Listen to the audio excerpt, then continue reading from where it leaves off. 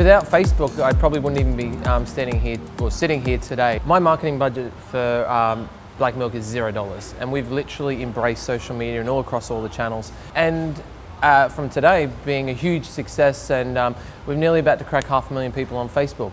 And this absolute loyal following that we have has helped spread the word. I mean, we've practically got hundreds of thousands of brand ambassadors running around the streets of cities around the world wearing amazing leggings, and girls going over, oh my God, where the hell did you get those from?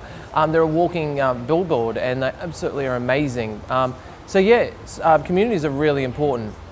And I guess following from that is making sure that you're authentic. If you have a look at what we do on social media, it's true to who we are. I mean, we literally grew out of a kitchen, and through our social and how we talk and engage with our customers are still like that. Storytelling, everything we do uses the art of storytelling through product descriptions, the email confirmations that you get. Everything is about a story.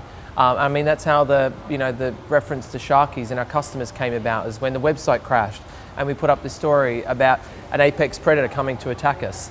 So storytelling and accessibility. I mean, being on social media means that you can have a real great relationship with your customer. James being on there as the designer, girls can jump on there and say, hey, I really want this on my swimsuit, can you design it for me?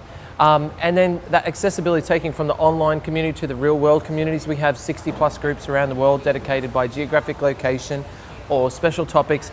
And I guess James and I actually go to these meetups and encourage these meetups. So the girls aren't just talking online, there's actually a real world element to it. So that accessibility. So yeah, that's sort of how I feel about online communities.